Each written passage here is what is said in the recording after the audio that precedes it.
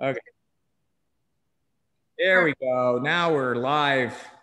Hey, everybody. Welcome to another night session of everything you want to know about oysters, but was afraid to ask. We're afraid to ask.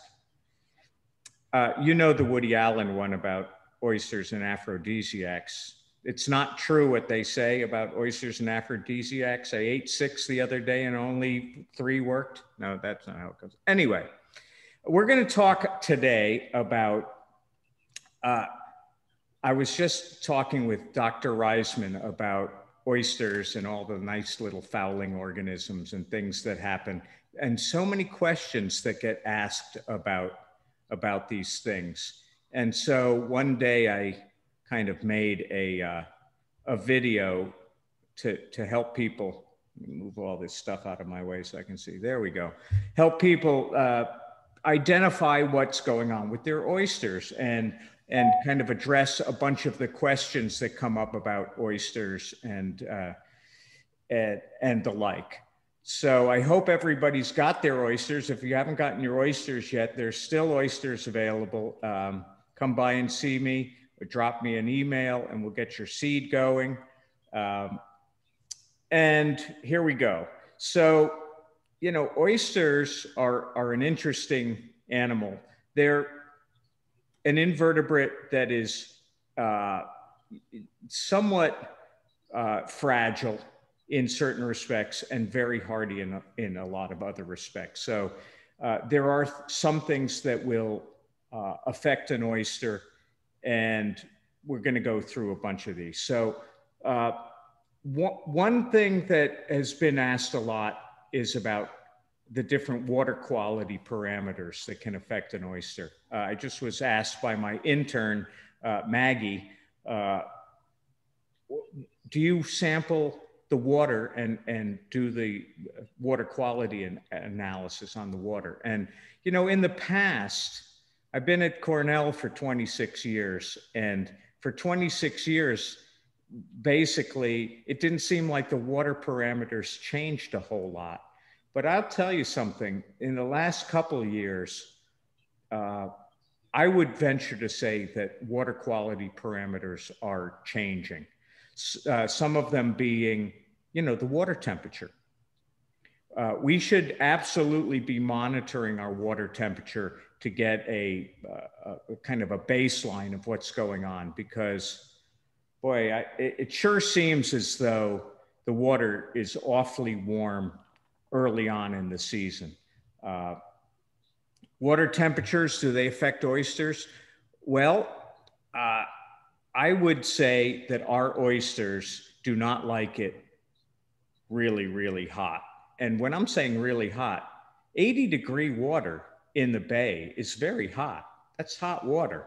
The oysters up in Maine and the oysters north of us are much cooler, and if you look at oysters down south, it gets very warm. There are a host of problems that happen with never having cool water. So oysters can handle warm temperatures. It's not like they're going to reach they probably would reach a critical temperature after 90 degrees. I mean, I don't think our water has ever gotten 90 degrees, but it got 80 last year. So oysters actually do very well in the winter. A lot of people that overwintered their oysters were surprised at how well they did. Well, oysters aren't affected by cold water unless even freezing. They have a antifreeze glycoprotein in their blood that keeps them from freezing solid, so they can actually handle cold water quite well. So and the thing with oysters and a lot of shellfish is they gauge their reproduction on the temperature changes in the season. They actually will, in the winter, when they've come out of hibernation, they are going to wake up in the winter in hibernation.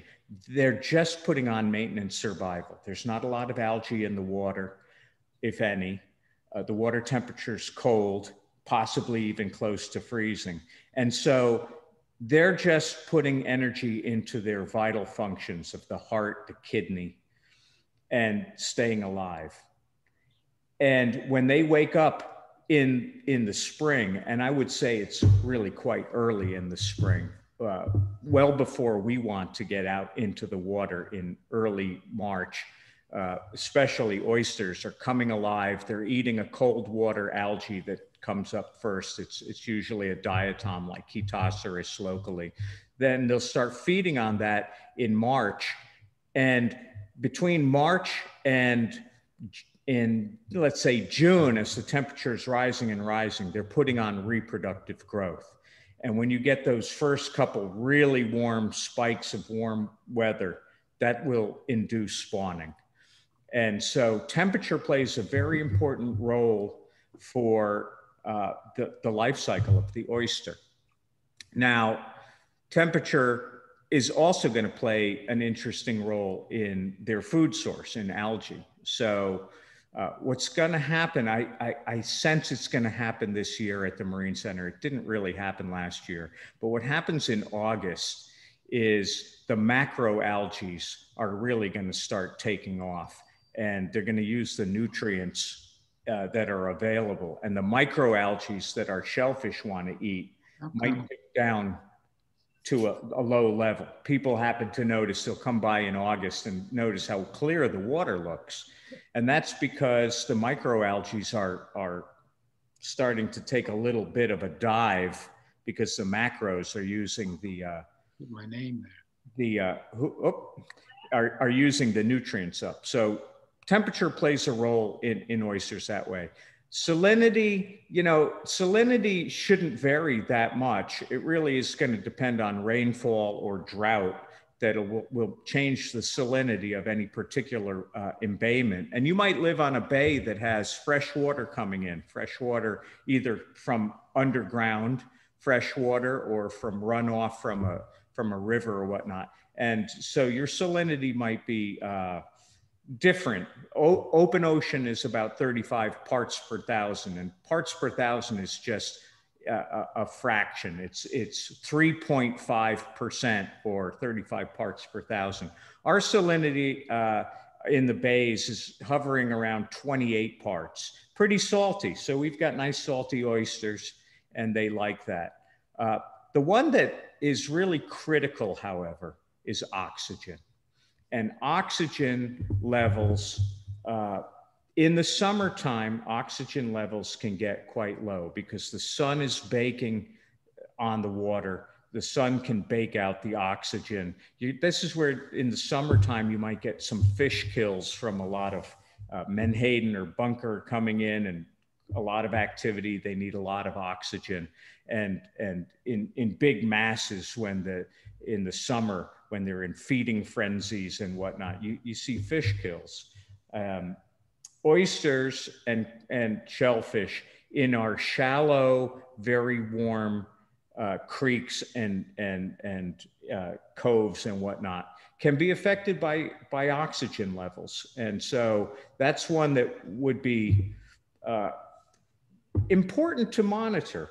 If you get a dip of less than 3 parts per million oxygen, you can get mortality in your shellfish. So in the past, we've had the equipment to monitor. If people are interested in monitoring, we can bring that program back to that.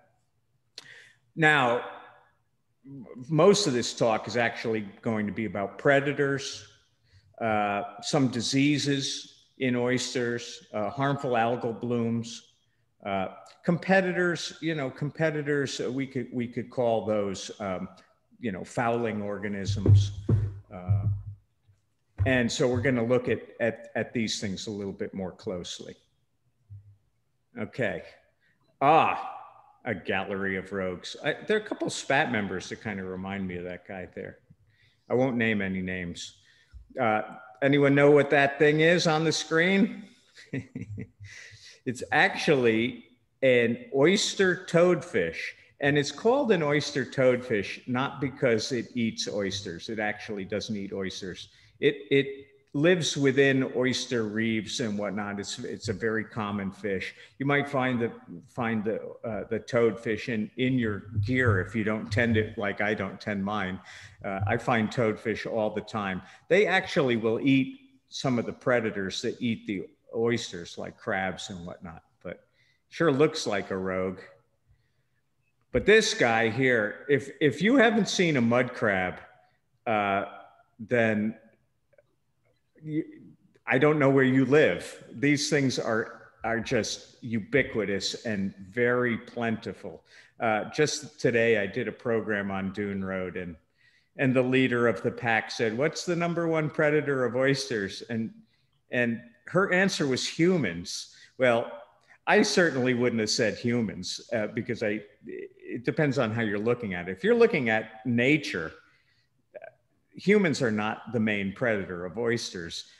In our creeks, mud crabs, or the whole gallery of crabs, are certainly major predators and cause huge amounts of damage to the oyster stocks. It doesn't matter what size oyster you have, there's always seems to be a crab that can do your oyster in. And that's why we, maintain gear. Can that crab get in the mesh that it's sitting on? And the answer is sure it can, because crabs start off as a larvae. And so if you didn't tend your oysters for a year, you could find a mud crab that's lived its entire life inside of your cage that got in when it was really quite small. So there's the mud crab, and they have quite sizable enough claws to eat small seed like popcorn. So that's a predator not to be taken lightly. Spider crabs, if you see a big spider crab in your cage, boy, you haven't been around your oyster cage for years. I've never seen, I've seen little decorator crabs that look like spider crabs inside of some of the nets, but never the big Labinia that can get really large. I mean, they're pretty close to an equivalent of our Alaskan king crab. And I've seen these spider crabs on the bottom of Peconic Bay, kind of in the winter, where they were burrowed into the mud, just paving the bottom of the bay. And one oyster grower that put all of the seed on the bottom and wondered where it was. I'm sure the spider crabs on his grounds ate pretty much every oyster seed that he threw down there. So they can be a predator. We get lady crabs or the calico. They're a swimming crab. They've got the little swimmerettes on the back there, and they kind of like a blue claw crab, a little smaller. I don't know if I've never eaten one. I don't know if they're as yummy as a blue claw, but they're very similar, and they can be a voracious predator, especially of smaller oysters. And our blue claw crab, blue claws are coming around. I don't know if we're going to have a great season, but I'm starting to see them. Last year, I only had a couple really big meals of blue claws, and they're wonderful eating predator. So all is fair in love and war with blue claws. But I'll tell you something, those things, I used to get prepared for giving out seed bags by putting them in the little mesh bags and be ready for people to come and get their seed. And one year I just hung like 10 seed bags off the dock on a Friday. When I came back on Monday, there wasn't one oyster left. The blue claws just went right through the bag, ate everything, just shrapnel. So, you can't leave food out. It's like they're like little bears. You can't leave food out because they're going to come and sniffing around. And once they find your stuff, they're going to eat you out of house and home. So the only thing I can tell you is get even with them. If they're going to eat your oyster, you might as well go out and eat the blue claw. They're really good. maybe one day we'll give a demonstration on how to prep a blue claw for cooking. I have a great thing that I learned that keeps the plate nice and clean and makes eating a blue claw a little more pleasurable. Asian short crab. We have a couple evasive species of crab, and the Asian short crab is one of them. And they have little bandy legs. They're very recognizable by their like candy cane-ish type bandy legs that they've got. This picture is not really showing the banded legs, but Asian short crab came in clearly from Asia and started taking over certain crab populations. So that's pretty plentiful. We have it at the Marine Center, especially out at the inlet. You can turn over any rock and find an Asian short crab. So they are there for sure. And the green crab, another one that's an evasive that is in some areas is really under the Pontoquag Bridge is paved with green crabs, and you know they want to eat. They're crabs in general, by the way, are considered to be opportunistic feeders. And the way I look at a crab is it'll eat everything. It'll eat itself if it's hungry. You know, it's like a crab will eat anything that it can eat. It'll start with the choice things. If you're offering up oysters, they'll eat that. If there's dead fish, they'll eat that. If they can get a live fish, run after a live fish, they'll get that. Some will eat detritus, which is broken down plant materials. And so, you know, they're opportunistic feeders, but given the choice, they'll be pretty carnivorous. Now, this little guy here, definitely don't underestimate it. These snails aren't very big. You know, they're maybe a ½ inch, you could get 3/4 of an inch. These are voracious predators of oysters and other shellfish. If you've ever walked on the beach and picked up a shell that has a single hole that looks like a Dremel tool drilled into it, that's the oyster drill damage. And what they do is they rasp a hole. They have an organ called the radula, which is like a rasp, and it'll rasp a perfect hole through the shell, inject its digestive fluids into the organism and liquefy it and then eat it that way. And if you have an infestation of oyster, I've seen an oyster company that had an infestation of oyster drills, and it just, you know, it was wiping them out for sure. Now, if you find oyster drills in your cages, you know, you don't have to be, well, if you're a Buddhist, you're probably going to throw it back in the water. If you're with your grandkids, you might throw it back in the water, but you really shouldn't put them back in the water.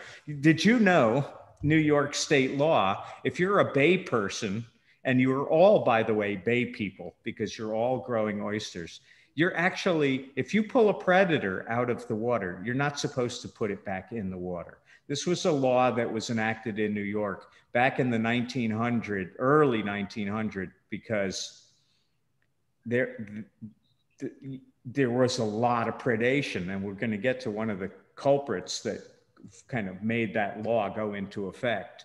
And so you weren't supposed to just shove it overboard again. You had to take it out of the water and leave it on your neighbor's driveway or something like that, or at the dump. I'm not sure what they used to do with them, but not put them back in the water. These ones, the knobbed whelk and the channel whelk, are voracious predators of shellfish. And they'll do the similar thing that the oyster drill will do. The interesting thing about the knobbed whelk and the channeled whelk is it's like the biggest fishery in the Peconics. These things are, whenever you see a buoy on Peconic Bay, it's not a lobster trap, it's a winkle trap. It's for catching whelks. All those are whelk traps. It's a multi-million-dollar fishery for selling like scungil. That's what it is. And unfortunately, a byproduct of this, the bait for the winkle trap is pretty much horseshoe crab.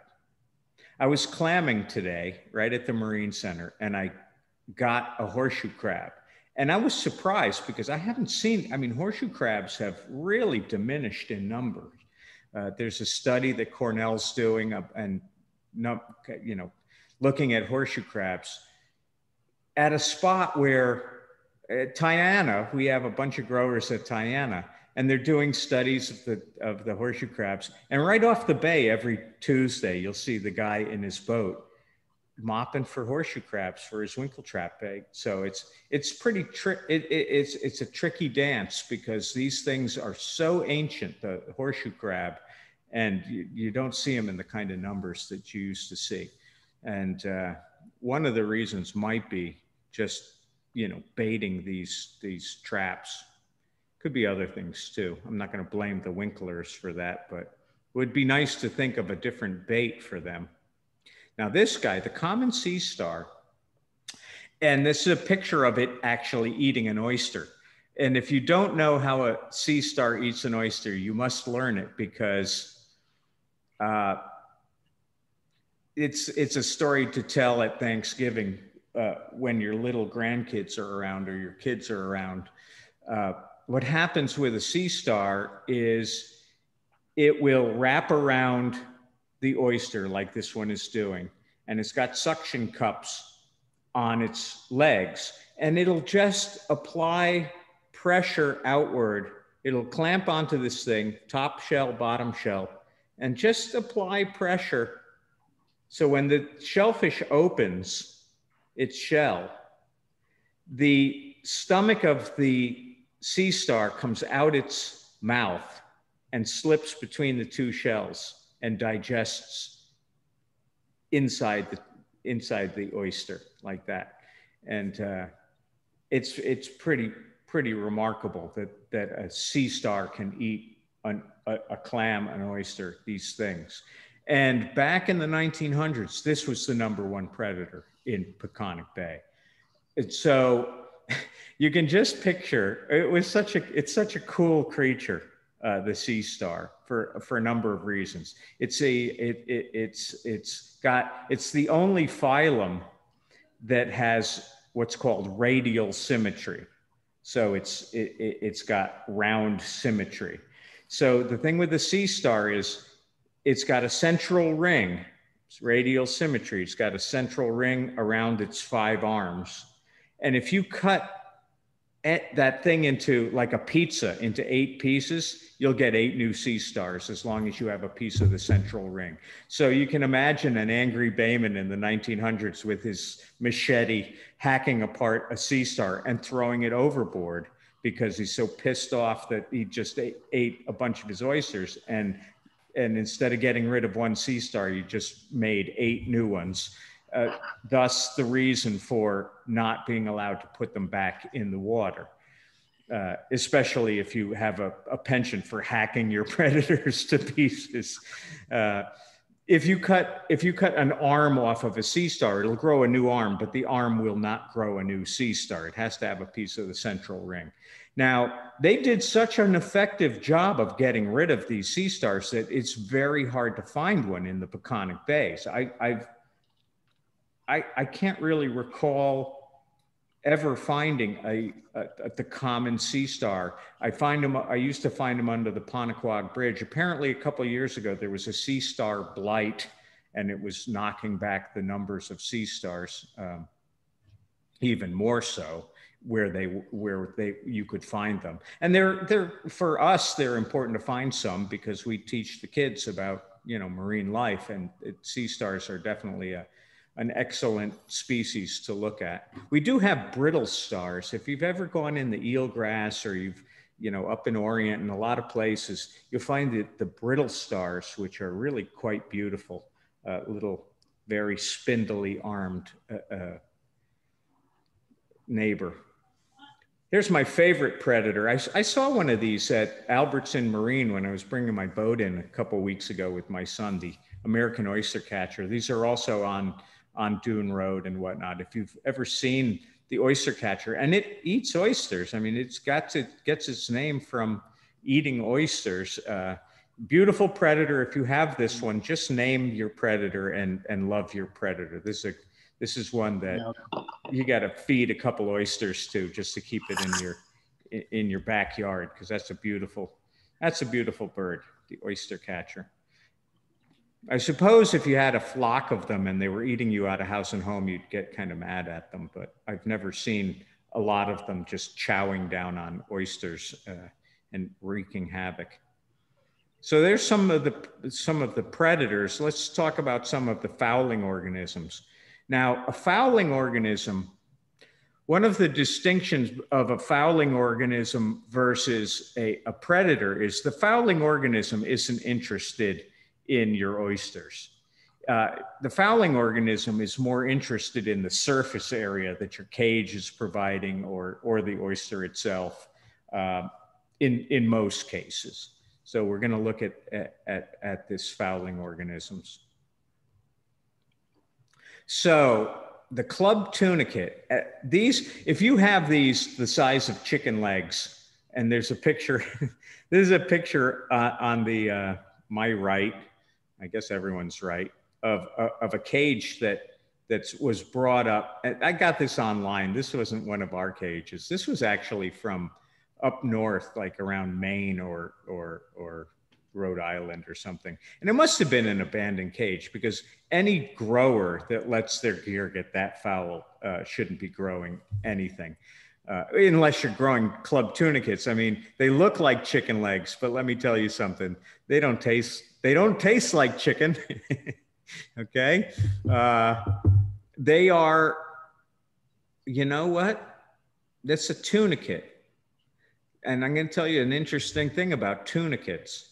Go and look it up in your invertebrate textbook, and you're out of luck, because tunicates are not invertebrates. And they're not in your invertebrate textbook. And you might say, how could that be? You mean to tell me that thing is an animal and it's not even an invertebrate? And the answer is, it's a urochordate. We're chordates. I'm a chordate. I have half of a regular spinal cord and half a metal one. So what does that make me? I'm a robo-chordate. That's what I am, and proud of it. And these are urochordates because in their life cycle, they have a notochord, rudimentary notochord. So that puts them in the phylum or not phylum. Is that phylum? It's not a phylum. It's a subphylum or a class. I'd have to look that up. King Philip phylum class Urochordata. So all tunicates, and we're going to look at a couple tunicates. So keep that in mind, just as another tidbit at your raw bar or whatnot, that when you're looking at these weird things, it's kind of fascinating to think that they are effectively higher up on the evolutionary scale of things than the oyster is, because they're non-invertebrates. And what are they? They're an animal that just is filtering water and eating microalgae like the oyster. So in that way, it's competing. And what it's really doing is using the surface area. And this cage to the right that the guy pulled up must have weighed hundreds of pounds of fouling organisms. So I pulled a cage, or somebody pulled a cage off of a line. By the way, I know I meander a lot, but if you missed an entire year over at SPAT because of COVID-19, and you're saying, oh, well, I'll get back there one day. If you're thinking that your oysters are now well underway and 18 months old and you can go back now that the coast is clear and your oysters are going to be huge. They're probably going to be more like all dead and full of fouling organisms, because we certainly didn't tend your stuff for 18 months. And so somebody pulled some cages from the back that nobody had been at, and they had chicken leg size club tunicates on them. You could tell how old they were. They kind of look like, yeah, Bob Marley, dreadlocks all over the thing. And so that's the club tunicate. And there's a bunch of pictures that James Wojcik took. We have all his postcards. He did that on purpose. He let gear get fouled so he could take pictures of them. And so you can see how bad, and actually the one that somebody pulled off of the line on Wednesday, it was pretty close to looking that bad. And these big club tunicates all over it. There's a whole bunch of other things. That's a sponge, there's a redbeard sponge, there's a sulfur sponge, there's some other things that we're gonna look at in that fouling, but that's what that is there. This one is pretty ubiquitous. I'm sure a lot of you have this on your oysters. I call it marine tool dip, because it's like the tool dip. If you ever, for you tool dip people out there that dip your tools in tool dip, it makes a little rubbery coating on your tools. I actually have never done that. I'm going to get some tool dip and dip some tools just so I can say I'm a tool dip kind of person. But I certainly have oysters that have marine tool dip, which is a colonial tunicate asteroides. You can see the little star shape. They're quite beautiful. And each one is an animal. Animal, animal, animal, animal, animal. And they make this, you can almost peel it off like silly putty. You remember silly putty? You can peel it off, and when you peel it off of an oyster or a scallop, you'll see all the embossed crenulations on it. And it's kind of cool. And it doesn't hurt the oyster. I almost think that it helps the oyster. It like rubberizes the oyster a little bit. But you guys are getting so into the pressure washer and the oyster washing machine that I tell you, you're not getting any of this stuff on your oysters. I'm very proud of everybody, how well they're tending their oysters. And but the gear, well, everyone loves the pressure washer. So you're not seeing, back in the day, you'd pull an oyster cage out and you could have it pretty well socked in with this colonial tunicate. So another tunicate, and here's some fouling of it with the tunicate. And you can see if you leave this stuff long enough, it'll completely occlude the mesh. And once you block the mesh for flow, you're not going to get flow, and you're not going to get as much growth in your oysters because you're restricting the flow. Sea grapes or sea squirts, boy, if you haven't seen a sea squirt, you're a lucky person.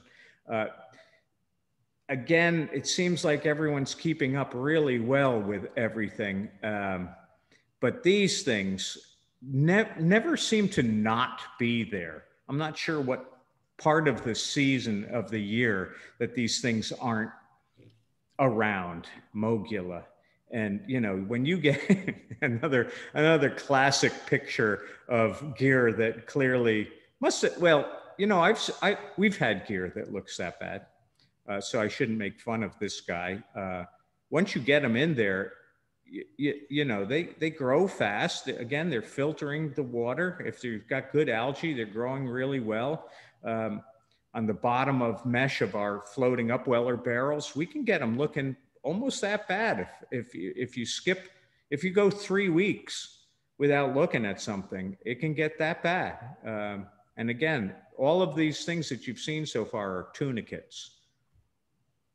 Macroalgae, we've been getting a lot of macroalgae. People have been keeping up with their macroalgae. I've been noticing that, this green filamentous algae that's getting in there seems to be imparting on some people's oysters a beautiful green coloration on the shell. I really like that green coloration on the shell. I think it's really classy.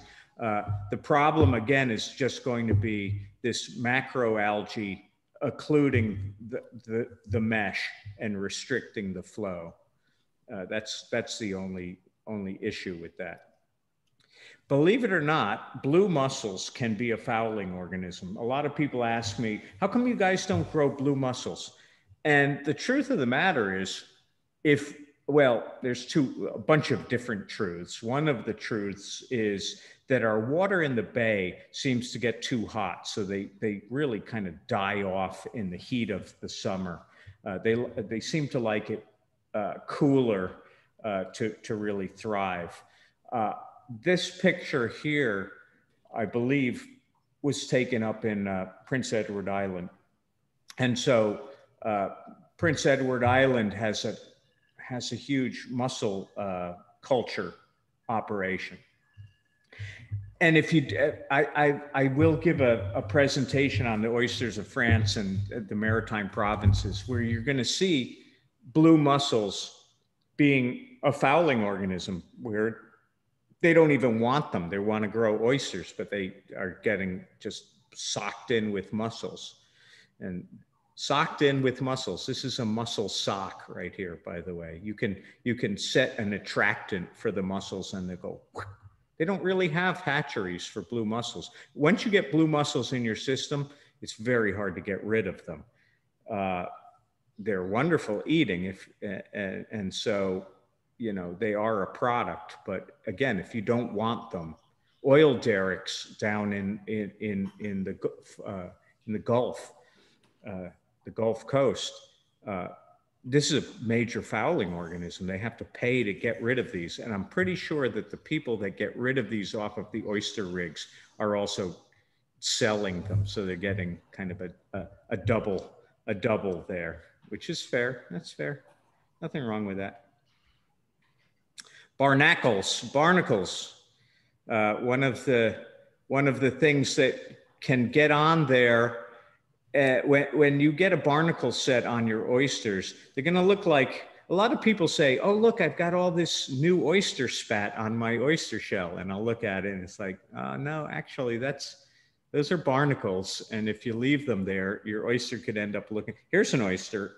It looks like an oyster set on shell, but the rest of these are barnacles. And, you know, if you're a commercial operation, that's a problem, getting a barnacle infestation like that. If you get them off when they're young and don't start making their shell, they're easier to get rid of. You know, I missed something I was going to tell you back when we were on the oyster drill. If you see on your shell these little kind of rubbery, feathery looking polyps on your shell, those are the egg cases of the oyster drill. If you're not familiar, I wish I had a picture. I don't think I have a picture. I'll have to have Darcy send everyone a nice picture of egg cases of oyster drill, because those you kind of don't want to put back in the water or put back in your gear. They almost look like feathers, but they're rubbery, little rubbery feathers. That's the egg case of the oyster drill. So a lot of these things you're going to get set on your oysters, but the way that people are pressure washing and tending, they never get anywhere because you're getting them off before they can harden up. By the way, a barnacle is actually a crustacean. They're related to crabs. They are a crustacean. Slipper limpets are mollusks. They're a univalve. When somebody, a lot of times the only time you ever heard of limpet was a limpet mine. And a limpet mine was something that would stick onto like the bottom of hull of a boat and blow the boat up. A limpet mine. The limpets have a foot, like a suction cup foot, and clamp onto like the oyster here. And they actually will clamp onto themselves. They'll stack and stack and stack. So you might get a stack of 7 or 8 slipper limpets. And these are pretty plentiful. Oh, these are stacking. I was just starting to stack up on here. But sometimes you'll see stacks of adult slipper limpets. Some people eat them. You can eat the foot of these things. They're not, it takes a while to get a meal out of them, but you know, they actually taste like the adductor muscle of a clam. It's kind of that sweet little meat in the slipper limpet.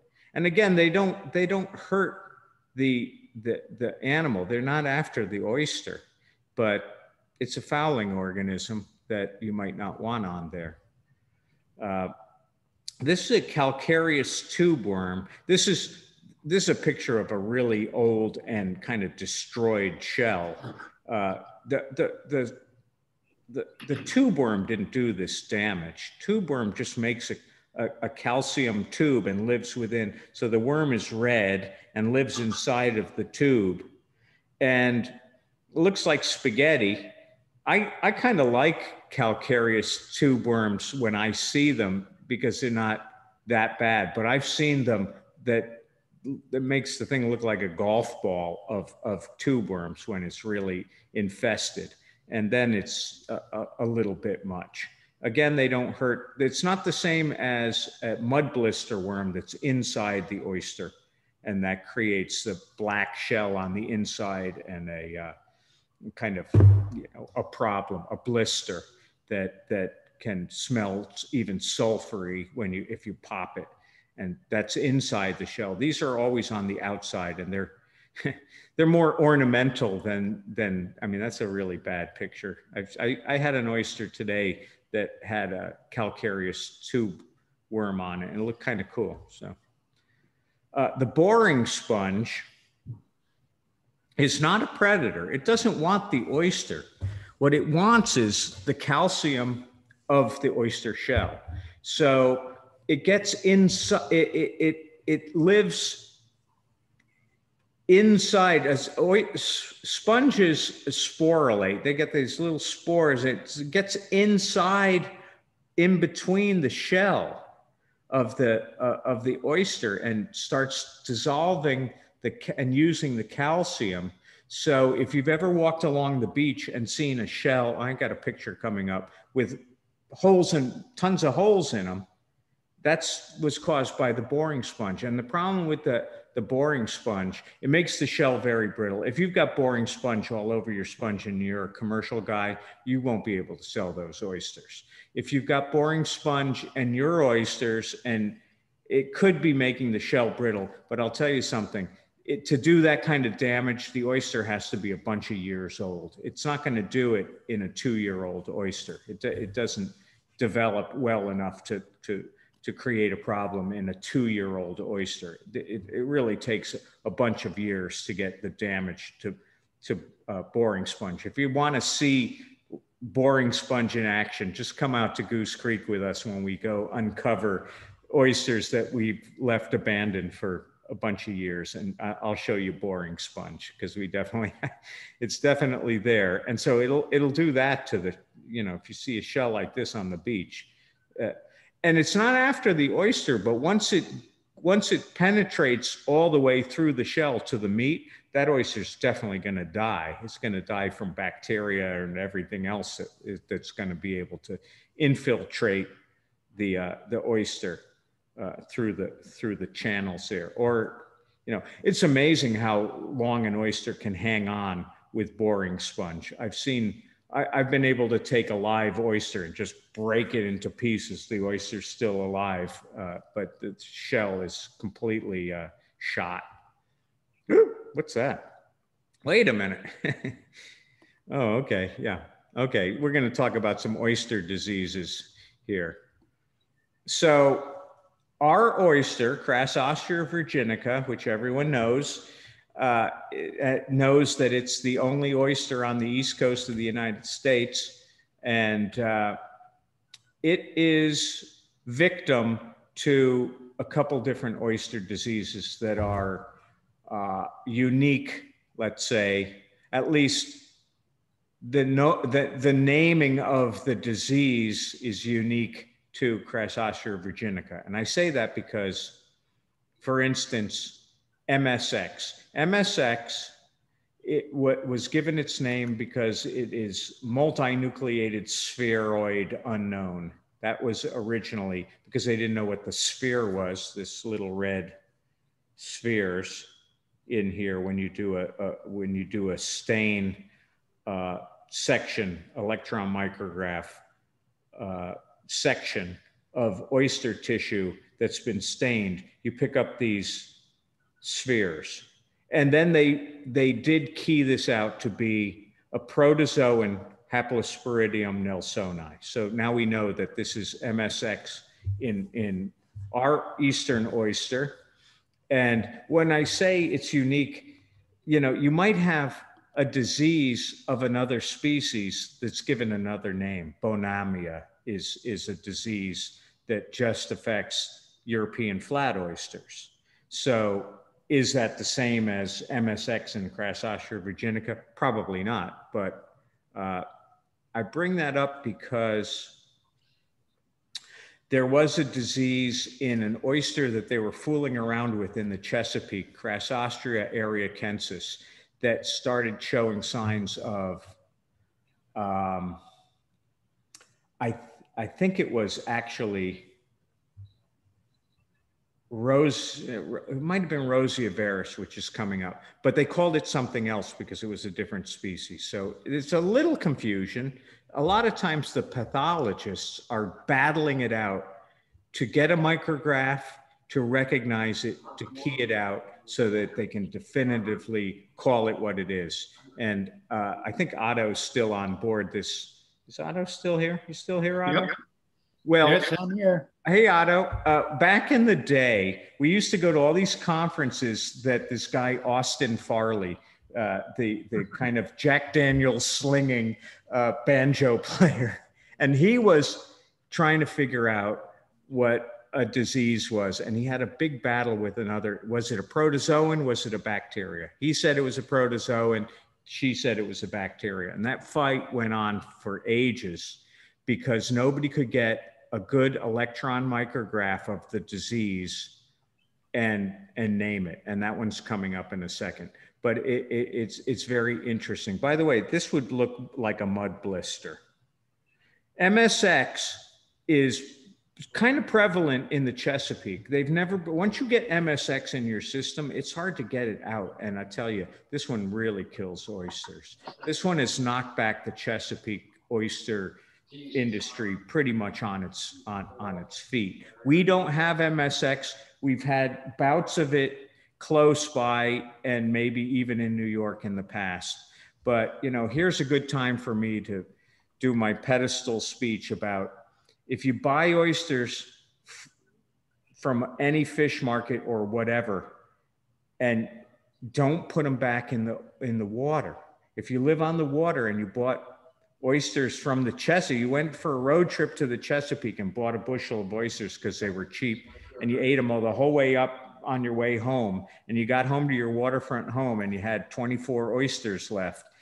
Don't put them in the water because you can put MSX in our water and we'll have a hard time getting rid of it. And that's how these diseases are spread, by moving shellfish around and putting them into the water.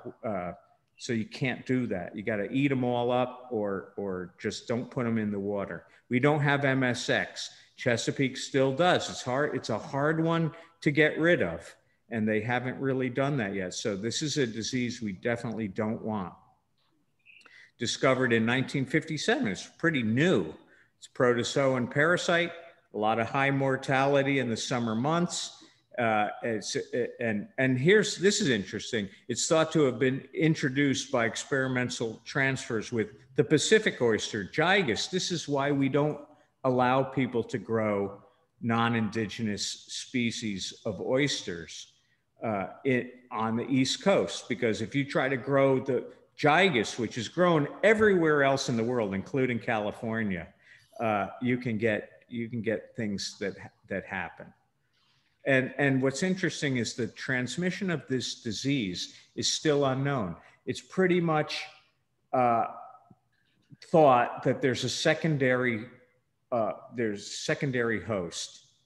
And so they've never really, you can take an oyster that has MSX and put it next to a naive oyster and it won't get MSX. So there's an intermediate host that gives the disease, and they haven't really come to grips with what that is yet after all this time. Now, dermo is another oyster disease, Perkensis marinus. It's these little black dots. And here's what an oyster with dermo looks like. And what an oyster with dermo looks like is kind of what an oyster that has spawned out looks like in the summer. You can eat an oyster that has dermo. It won't taste as good as your hearty chock-a-block oyster, but it won't be like, it won't get you sick or anything. And it just doesn't look happy. It doesn't look full. This would be what an oyster with dermo would look like, you know, in a time when an oyster that didn't have dermo would look much fuller. The point being that in the Peconics, there's a good chance that all of our oysters have some level of dermo. We have gotten dermo from transmission and movement of oysters, and dermo is around. The good part is that we manage around dermo, but here's the problem with dermo. And I know that almost every SPAT member has had oysters succumb to dermo, because you have your oysters. Now you're going on, let's say, your third year, and they're getting really nice and big. And you start to harvest your oysters, and you notice that you had 100 oysters in your bag in April, and in May, 10 of them are dead. And you're like, how did these oysters die? Very possibly from dermo, because that's how it looks. You don't lose all of your oysters. You look at, and all your oysters are dead. You lose like 10% a month so what you need to do is eat, don't keep your oysters, just keep eating oysters, grow them as best you can, eat them, get a new batch, eat them. If you're hoarding oysters and you're losing 10%, that could be dermo. And we have sent samples out. We had one fellow who was having this problem on Shelter Island. We sent it out to the pathologist to look at, and she said that she had never seen such a high level of dermo in any sample that she'd ever sampled, which is very interesting, because what that's saying is with a disease, you have kind of two issues. You have prevalence, which is the amount of it, and virulence, the power for it to kill. So we can have high prevalence and low virulence. In the Chesapeake, they have high prevalence and high virulence. What do they get? A lot of mortality.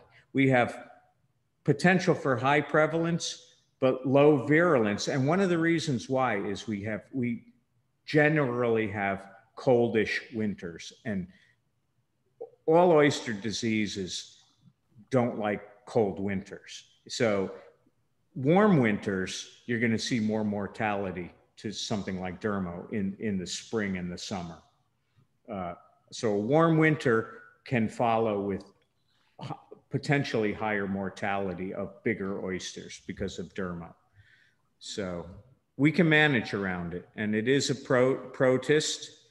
It was mistaken for a fungus. So there's that battle going on. Is it a fungus? Is it a protist? And they got the micrograph and they keyed it out. Now this one is the one that Austin Farley was battling out to prove that it was a protist. Rosia viris used to be called juvenile oyster disease. When I started at Cornell in 1995, juvenile oyster disease was raging. So at that point in the hatcheries, and I was at grad school in Rhode Island, and so I went to school at the same school that Dr. Skid Row went to, and he started Moonstone Oyster Company. And in 1993, I remember him saying to me, "I've been growing oysters for 10 years. I've got my PhD in this stuff. I thought I knew everything about oysters, and nobody can tell me why 90% of my seed just died. And at that same time, Dave Relier at Frank M. Flower and Sons lost 90% of his oysters, and it was a new disease. And it really came up in like 1993. And what was it? Well, you had these pathologists all trying to figure out what it was. It was something that was killing the oysters before they reached the size of a dime or a nickel. And you would see a couple things about them, this black, what's called conchylan. You would see shell checking. Basically, you would see 90% of your oysters dead. And what happened was Dave Relier, who was, by the way, back in the 90s and even before that in the 80s, Dave Relier over at Frank M. Flower and Sons was growing a lot of oysters and a lot of oyster seed. He was pretty much supplying all the oyster seed for any commercial oyster farmer. And so when he lost his seed supply, a lot of the growers lost their supply. And so what Dave did was he took some of the survivors from that cohort that didn't die, the 10% that lived, and as they were growing, he used those for brood stock for spawning. And the next season with that stock was very smart of him to do. I mean, that's kind of what you do. They've been doing that with MSX and Dermo, and it just doesn't make that much difference, apparently. It's a protist. That's a little key there of what's about to happen.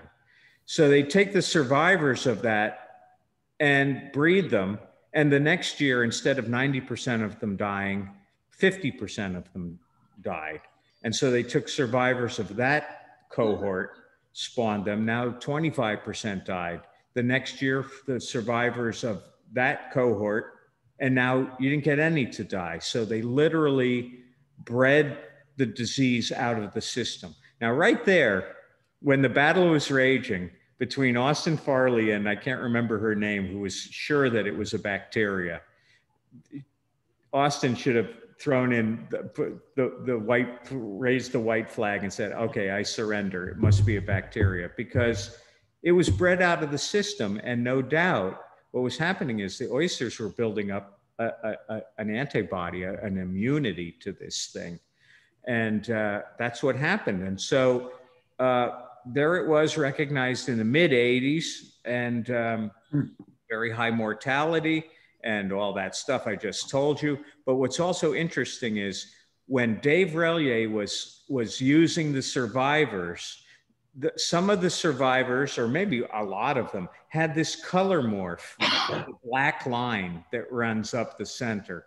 And so that didn't really, I don't believe, have anything to do with the disease. It was a color morph that carried along. And so once you started breeding these oysters, you were getting the genetics of the color morph plus the genetics of the disease resistance. So at least in the Baconic, when you see shell that has this, oysters that have this black line on them, you can pretty much assume that they were from that flower disease resistant to Roseovaris or juvenile oyster disease oyster. And we had these for ages. I guess we still, I don't know. I haven't looked as closely at our newer batches, because this oyster, the other interesting thing about it, when I came back to the Baconic Bays in 1995, and I was going around all the creeks and whatnot looking for oysters, you'd never see any oysters.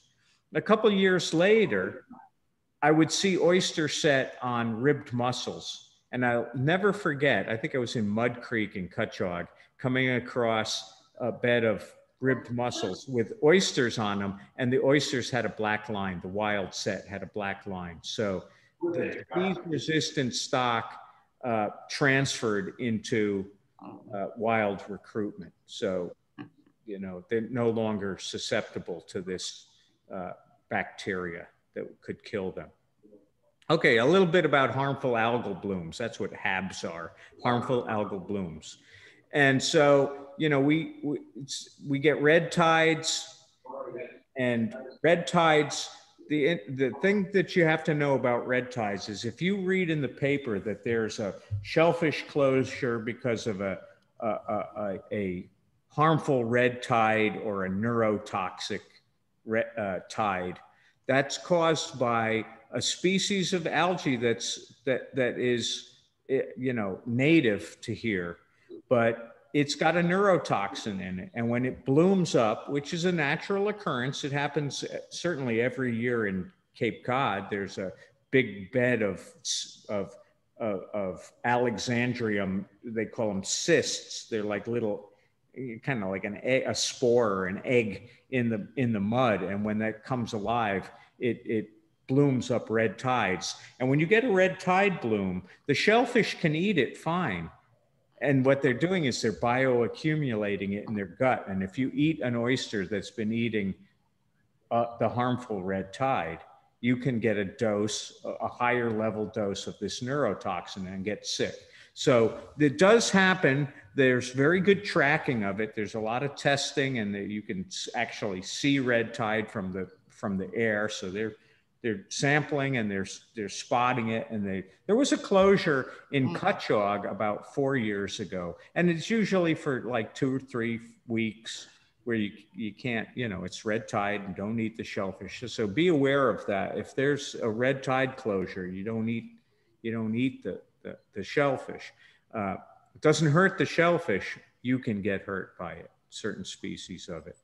The brown tide was a different one. That came in the 90s, and that one was just affecting oysters. The adult oysters might be able to eat it, or clams or whatnot, and you could eat that shellfish and you wouldn't get sick. But brown tide really caused a problem for shellfish larvae, I believe. And because of that, it pretty much wiped out scallops in the 90s. That's what, or in the 80s rather. And that's what, oh, my computer's not plugged in. Hold on. I'm about to lose you to a low battery. I didn't even notice that. Okay, there we go. So, you know, that brown tide, Ariococcus angioforgeferens, for your information, is really what kind of brought scallops to their knees. What's bringing scallops to their knees now? They're still working on that. It's not even part of this show here because they haven't determined if it's warm temperatures stressing them out. Possible, there is a possibility of a fungus. There's some new predators, so that one hasn't been determined yet, but it's kind of like a amalgamation or a conglomeration or somethingation of all these things we're talking about happening to scallops right now. But not and there is actually it was just in the paper about brown tide in the Great South Bay. So brown tide hasn't completely gone away. It just really hit the Peconics hard in the 80s and into the 90s. When I was starting at Cornell, it was still here in 95. So Prorocentrum is another algal species that wreaks havoc with shellfish. That one I haven't heard too much about in the last couple of years, but a lot of these things don't just kind of go away. They go in cycles.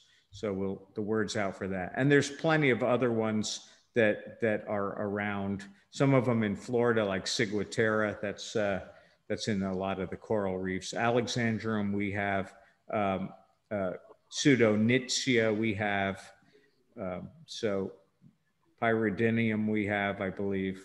So these are things that we're watching. And all these, and you can see responsible for paralytic shellfish poisoning, diuretic shellfish poisoning, neurotoxic shellfish poisoning. They all sound awful, and they kind of, they are, but people haven't really been getting sick from them because we're aware of their presence and know how to track them. There is another algal species that we call now a mahogany tide. It is a red algae, Cochlodinium, and you see it almost traveling like an oil slick. And we've been getting these mahogany tides that travel in the Peconic bays, and it's really, you know, it's weird algae because it makes the water kind of have this reddish glow to it, and it almost looks like it's got a border, almost like an oil slick. And if you're a sailor and you're out sailing, sometimes you think it's a cloud cover, and there's not a cloud in the sky. That's brown. That's the mahogany tide, and that doesn't cause a shellfish can eat it. They don't like it. It's they don't thrive on it, but it won't make you sick if you eat that shellfish. So there are no shellfish closures for mahogany tides. Okay, now this is important, and this is coming up more as our water temperatures are rising. We're getting some issues with bacterias, and we're going to talk about a couple of vibrios, and you can hear about these vibrios. And sometimes you read in the paper, the way that newspaper people like to put it is like this: flesh-eating bacteria in your waters. Jeez, that sounds like, you know, the zombie apocalypse has just entered the bay. And the truth of the matter is that it's bad stuff. Down in the Louisiana, where it hardly ever gets cold in the water, in the early spring and into the summer, you get these proliferation of a couple of vibrios, Vibrio vulnificus and Vibrio parahemolyticus. And these two actually cause mortality in humans every year. And I've been teaching this stuff for a while, and every year I'm talking about the, 24 good old boys that died in Louisiana from eating oysters. And it's kind of amazing, because you would think that the Food and Drug, or the FDA, or some food organization would crack down on that you could actually die from eating anything. And the simple fact is, they sell a lot of oysters in Louisiana, and people that are immune deficient can die from this Vibrio that's in the water. And these Vibrios have come up to New York. We're tracking them. There, a couple of years ago, there was some outbreaks. Nobody died. That was another thing that happened. I'm going to say now time is marching on. It might have been like 8 years. There was a 2 people got sick from eating oysters. Oysters. Oh, hold on. Do I have to mute everybody? There was 2 people got sick from eating oysters, and they tracked them to Oysters from Oyster Bay. And, restaurant, they have to have the digger's tag for 21 days. So they say the people go into the hospital, they're feeling ill, they got intestinal issues. What did you eat? Well, I ate oysters. Where'd you eat them? Well, I ate them at this restaurant. They go to the restaurant, they look at the digger's tag for the date.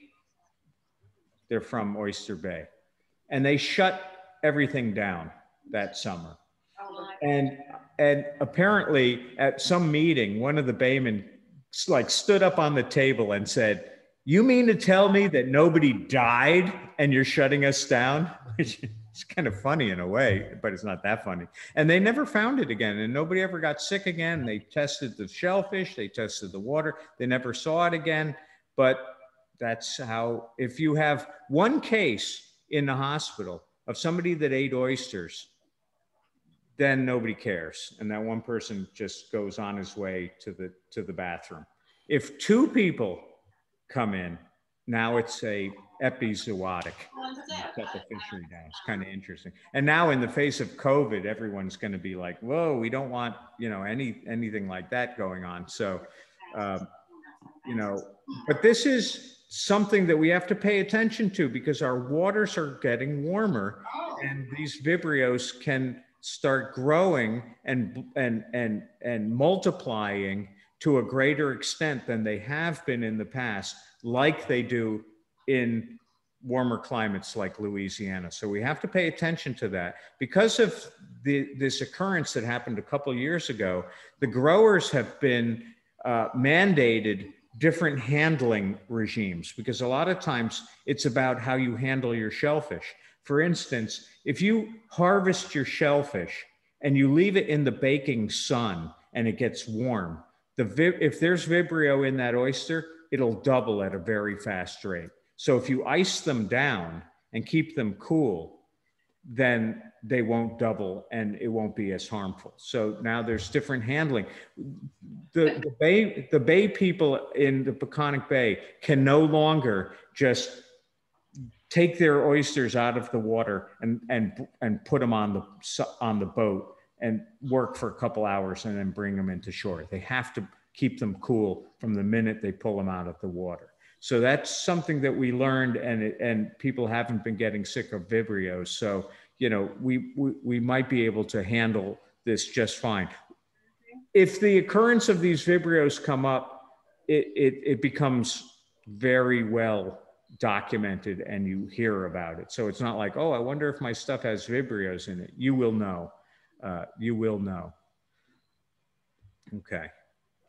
Because shellfish are filter feeders. And so whatever's in the water, shellfish are taking in one way or the other. They're either using it, processing it, incorporating it into tissue or shell, spitting it out, whatever they're doing. Whatever's in the water, an oyster and other filter feeders, really, it becomes part of them. So the best thing you can do is eat shellfish from great water, and we have great water. You know, these are just things we have to pay attention to. Everything we're talking about with water chemistry, we have to pay attention to it because it can affect your oyster. Right now, you know, for SPAT members, no SPAT member can grow in uncertified waters. All the waters have been tested to a certain degree. And because of that, nobody gets sick eating oysters, which is great. But we have to pay attention because things can change in changing climates and changing issues that come up. So we want to pay attention to that. That's cool. Oysters are very good. My son just called me. It's like, can we make a little, can we capsulize oyster, all the nutrition in a little thing you can take?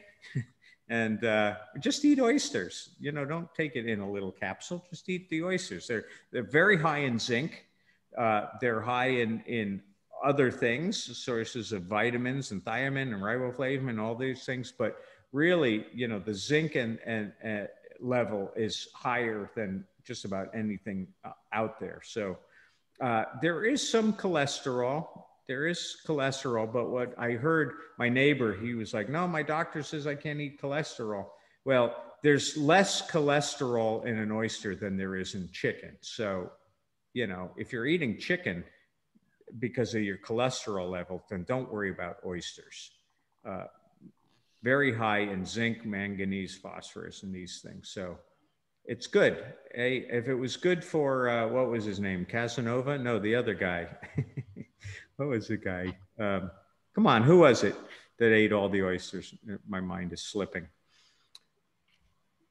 Oh, there's some pictures of what you should be doing with your oysters, courtesy of James Wojcik. So you can have an onion ring and a little sardine thing, or squid and calamari on your oysters, or you can have passion fruit and you can have caviar. You can have sprigs of, you can have here's a Reuben.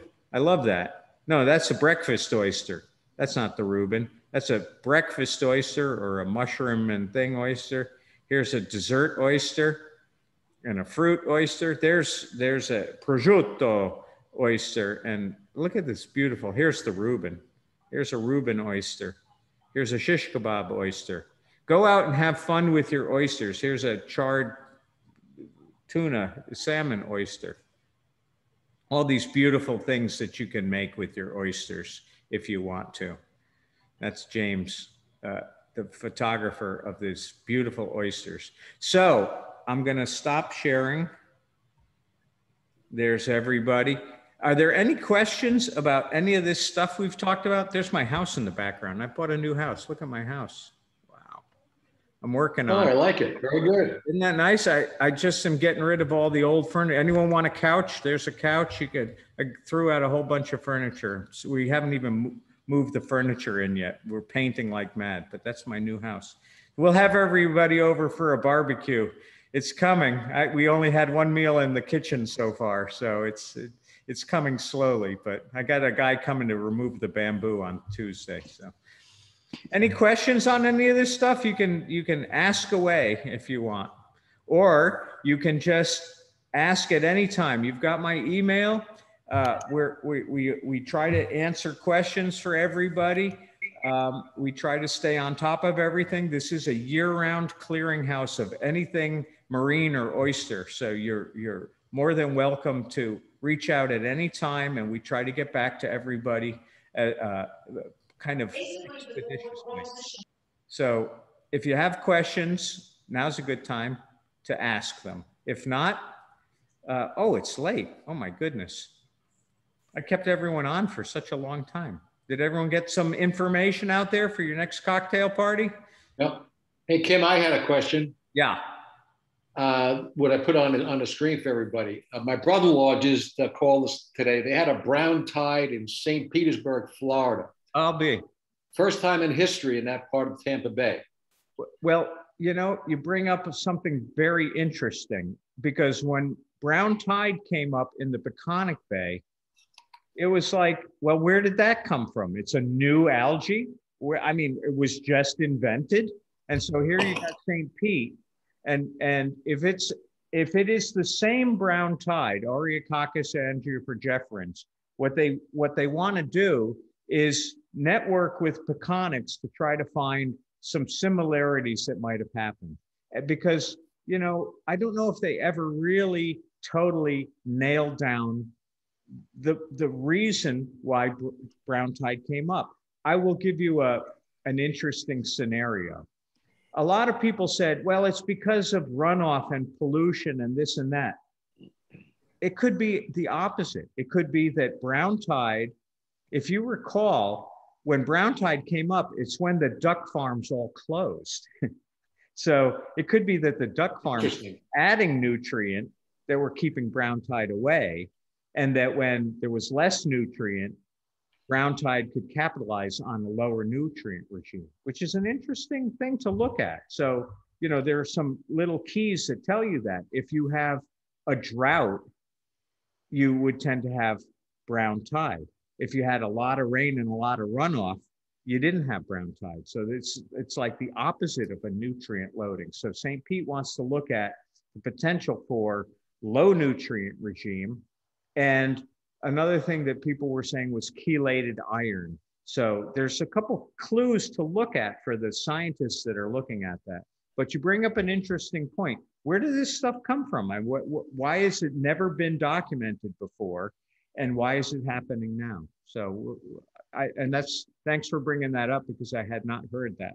So well. Have we seen anything in Peconic Bay at all? We haven't. There was just in the paper a day or two ago about brown tide really raging in the Great South Bay. So in Peconic Bay, I haven't heard any indications of it. We would not like to see it come up again. And it's not like we did anything to fix it either, by the way. It was a cycle of it coming in. Once you get something like that, you kind of, nothing you can really do. Nature is doing this for you, but we'll keep you posted. I have not heard anything of any sort of dimensions in the Peconic, but there was definitely press in Great South Bay. One last question on the algae studies that were being done. I think that was last year or the year before, in those big tubes. Yeah. The different, any research coming out of that? Oh, in our facility? Correct.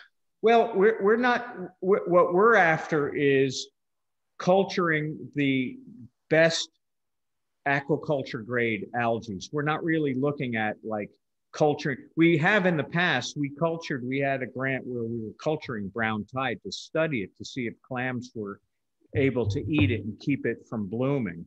But we're pretty much not doing the research on alternate species. We're looking mostly on how to grow the aquacultural grade ones as best we can. Okay, so, thank you. Hey, Tom, you abandoned me. You left. I didn't leave. We got stuck in California, and now we're back. Oh, good. Okay, welcome back. Thank you. Good. Any other questions for anyone? Do we have to make an appointment if we're going to come down and volunteer at the facility, or do we just show up? Monday, Wednesday, Friday, 8 to noon. Come on by. All right. My son and I will be there Monday morning. Good. All right. See you then. Good. Excellent. I got a question, Tim. Yeah. Is there an oyster that tastes like a pizza? If you put, now look, that's Augie. I don't see you, but I can hear your voice. I can hear your voice. Now, if you were to take an oyster and put pepperoni on it, I bet you could get it to taste like a pizza. And if you take an oyster and you put a jelly donut on it, I would not be surprised that Augie would do that too, because he's the donut king. So. All right, buddy. Thank you. Good. Okay. Anybody with a real question? Yeah, Kim, you said with the water temperature being what it is, would you say that our mature oysters have already spawned this year? Yes, I would. If you know, we kind of talked about this in another lecture about the months with R and the months with R. Right now, if you open up your oysters and they don't look as full as they did in April or October or December, it's because they spawned out and they would look kind of thin. It's called post-breeding thinness. If they've spawned out, they now need to recharge. So this is a lot of times when they say, oh, you shouldn't eat oysters that in the months that don't have an R. Well, you can eat your oysters. Definitely, you can eat your oysters. They might not be as sweet and as full because they've spawned and they're going to recharge now till, September. So I would say, now if you, in another respect, depending on where you're growing, if you have cooler water and you shuck your oyster and it looks chock-a-block white with, that's the gonad full of spawn. It hasn't spawned out yet. So you will know when you shuck your oyster and eat it. Yeah. But I would say that at this point, oysters have spawned. Yeah. All right, Kim, I have a quick question. Michael. Yeah. Is there how do you prevent the infestation of all these predators onto cages? You keep you keep up with it. If you're taking your oysters out of the water and you're fooling around with them or pressure washing them or scrubbing them or cleaning them every 2 weeks, you're not going to have an infestation. A lot of these things I showed you were, extremes, like abandoned equipment that hasn't been tended in 8 months or a year or something. Certain fowlers come up a lot faster. Like you might say, well, I just did mine 2 weeks ago and I just pulled it up and there's little things all over it. Yes, that's the new fouling coming out there, but it's never that bad after 2 weeks that you can't handle it with a little this and that. And you don't want to be so crazy. So some of the new members that come in, how often do I have to tend my oysters? And I say every 6 hours. And they look at me like, oh no. Yes, I'm joking. No, of course you don't have to tend them every 6 hours. But I would say that if you tend them every month, it'll be harder than if you tend them every 2 weeks. Well, let me ask you, how does somebody in the commercial business deal with this issue? If they have thousands of cages out there and they're getting hit with all this. They literally have to have a routine where they're cycling through their gear. I mean, if you think that being an oyster grower is easy work commercially, it isn't, because you just bring up a point.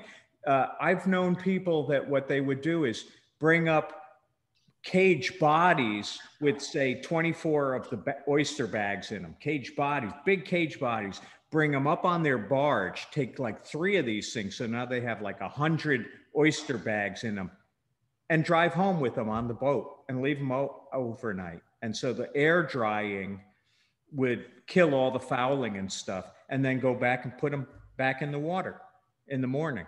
So there's, you believe me, that's what these guys have to do. And if you don't, and I've seen commercial oyster growers that pick up a cage that they've left, and it's a disaster. And you can get a lot of mortality. And if it was in a muddy bottom, you can get a lot of mortality to the mud. So yeah, that's the hard part of being an oyster grower, is keeping up with your gear. And so you can see some fascinating innovations of how to deal with gear. If you ever see the video of mook shellfish and their oyster grow cages, it's like a conveyor belt in a special boat that just flips them. It's a great video. I'll try to get a link sent out. Mook, how do you spell it? M-O-O-K, Mook of Maine. And Mook of Maine. Oyster growing apparatus. That's an innovation of how to deal with literally thousands of cages in an automated fashion. So what you would want to do if you're a commercial oyster grower is really think of how you are going to automate certain things. And it's expensive sometimes. It's not a cheap venture if you're going to have a knuckle boom crane that pulls up big cages and these kind of things. So. Right. Good. All right. Good. Excellent. Well, it's Friday. Live it up and come and see us. We're there every Monday, Wednesday, Friday. I'm at Tiana every Tuesday. And there's Darcy. Everyone misses Darcy. And we're going to stop recording and we're going to go home.